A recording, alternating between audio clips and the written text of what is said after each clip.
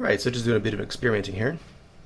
So you can see these scales, they're for a 91mm Swiss Army knife, but they do not have the cutout on the back, which means I can completely remove the original knife layer, so there is no corkscrew or Phillips screwdriver. So I've added the Spyderco Dragonfly.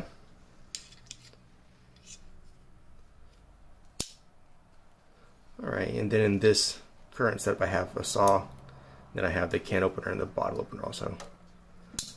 Alright, one other thing here to notice is I have these brass liners that I've added.